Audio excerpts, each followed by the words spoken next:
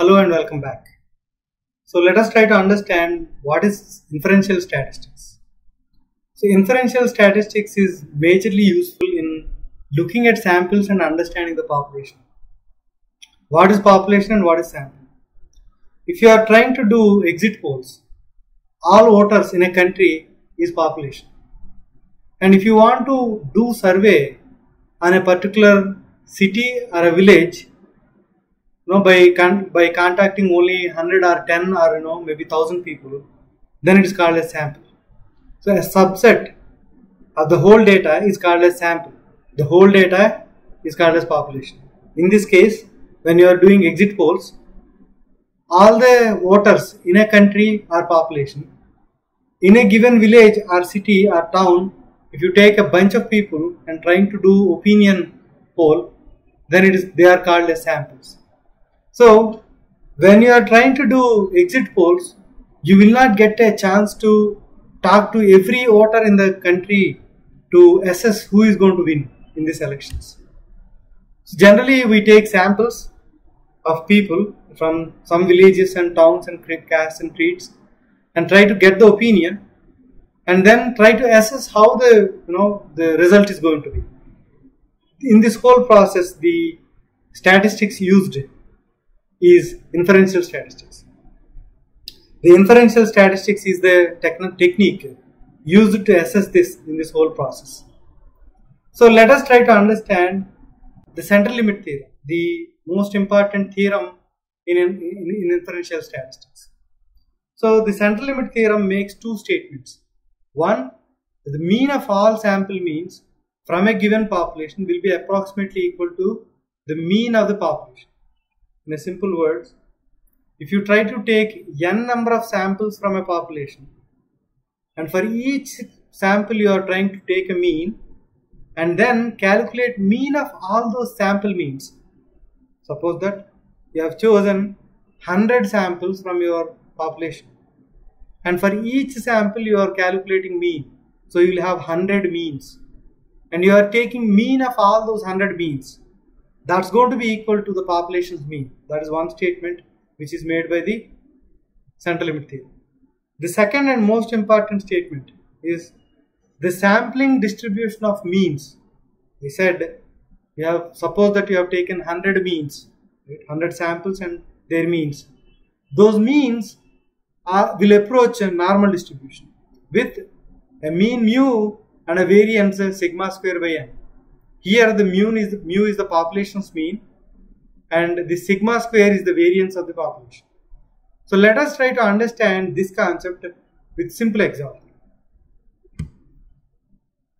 Suppose that there are 2 lakh apples and with a population mean, the 2 lakh apples mean is mu and a population's variance is sigma square. The 2 lakh apples variance is sigma square. Suppose that I have taken many samples, maybe 1000, maybe 10,000 samples, each sample of size 36 and then calculated mean of each 36 apples.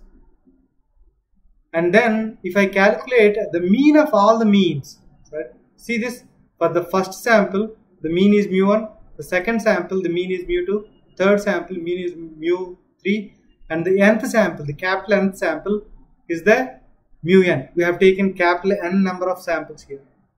So if you take mean of all these means, that will be approximately equal to the population's mean. That is one statement. First statement's explanation. The second statement, when you take n number of samples, right, capital N number of samples, the means of those samples, the mean weights of those samples are going to form a normal distribution or they approach a normal distribution. What that means is, there is a mean of 10, there is a mean of 20, there is a mean of 30, there is a mean of 40, like that, right? So there will be 2 samples which are falling in 10 mean and 3 samples which are falling in 20 mean, maybe 5 samples which are falling in 30 mean, maybe around 8 samples falling in 40 mean, like that. So if your mean weight is growing, the number of samples are going to reduce. So in a simple words, the means of all the samples you have selected are going to approach or are going to form a normal distribution. So this is the explanation of the central limit theorem. So let us try to understand this concept with a simple animation. So here I have taken the population which is normally distributed. So the central limit theorem is saying that whether the population is normally distributed or not, irrespective of the population's distribution, when you take n number of samples and take means of them and try to look at the distribution of all those means, that is definitely going to be normally distributed. So let us see that with an animation. Now, for simulation purposes, I have taken one population which is normally distributed. We will look at another population which is not normally distributed also. In this case, I am going to take 5 samples and try to take mean.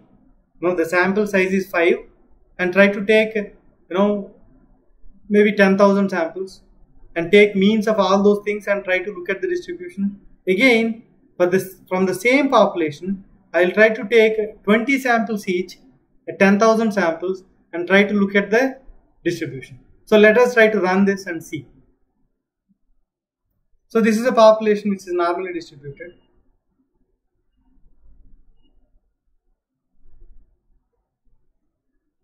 And then I am taking 5 samples, n is equal to 5, and taking mean and trying to animate.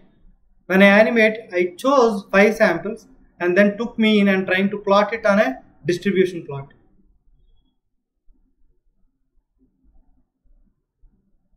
And second sample and again mean and plotted. And I am taking one more sampling distribution with 20 samples each. If I animate now, I am taking 5 samples and mean, and 20 samples now and mean and plotting it. Again animating 5 samples, 20 samples, 5 samples, 20 samples. Every time I am taking mean and trying to plot and see how the distribution is.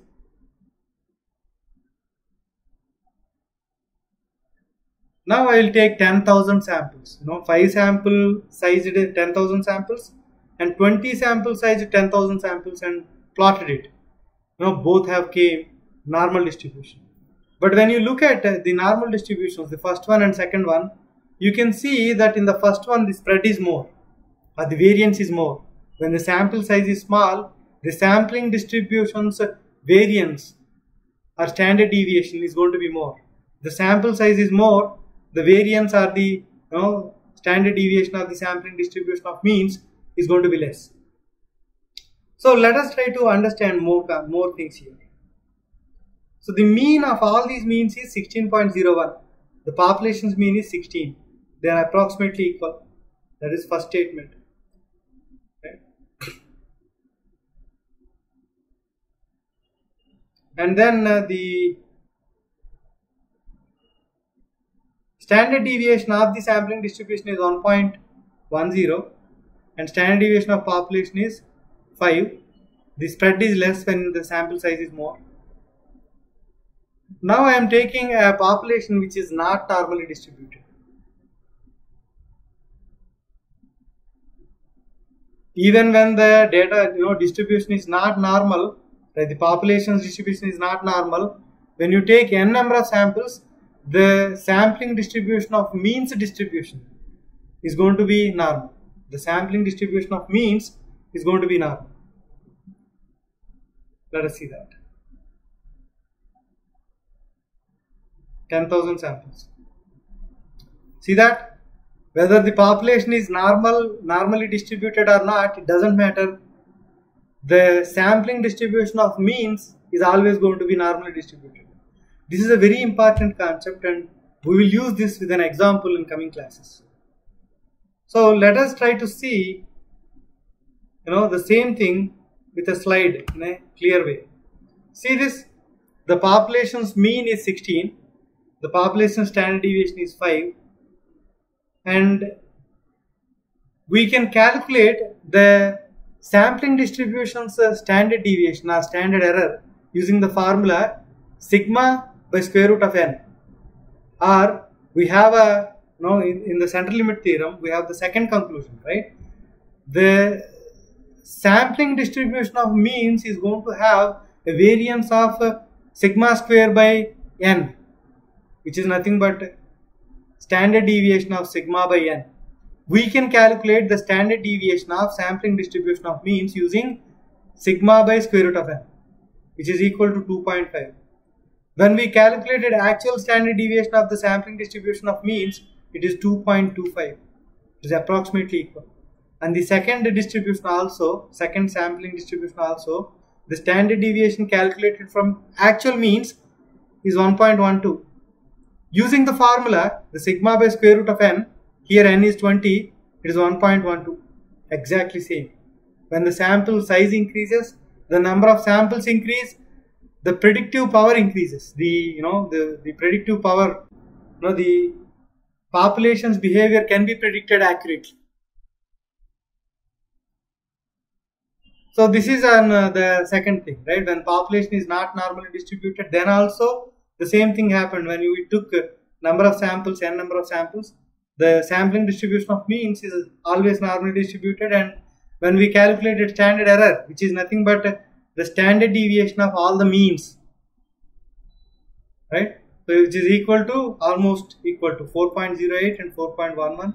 Here on the second, the sampling size 20 and means is 2.04 and 2.06. So that's about the central limit theorem and its explanation. Thank you.